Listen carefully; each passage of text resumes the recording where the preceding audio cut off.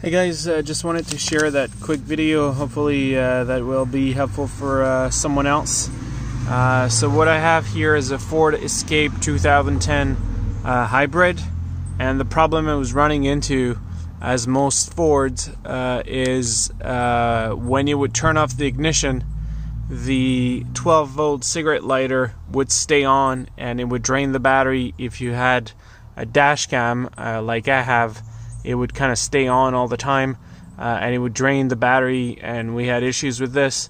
And hopefully, also the other thing that he was doing was that the dash cam wouldn't turn on and off as you would, have the ignition on as it happens in most cars. So it was rather painful.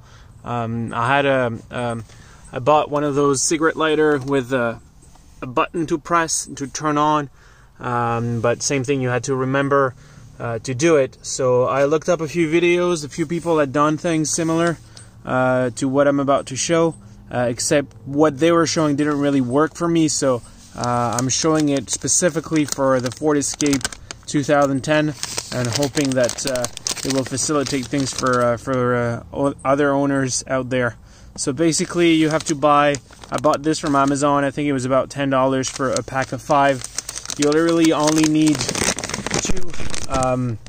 And basically what you do is cut one out and then remove, with scissors or whatever, just remove to expose the wire, and then kind of fuse those two things together.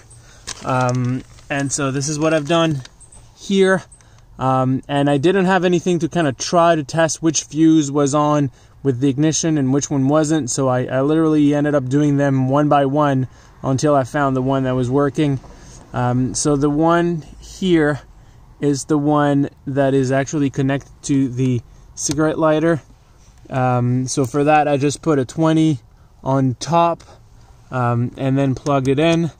And then I have it here plugged into the one that I think is number 3 from the top left here.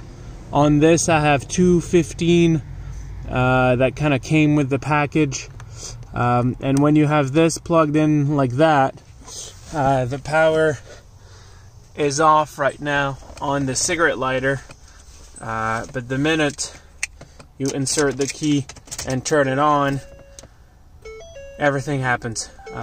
So hopefully that helps owners of similar cars trying to achieve the same thing. As you can see, when you turn it on, the dash cam turns on, and then removing it, it's going to turn off. So hopefully that helps people, and I will put in the comments or in the description below the link to those. That's it.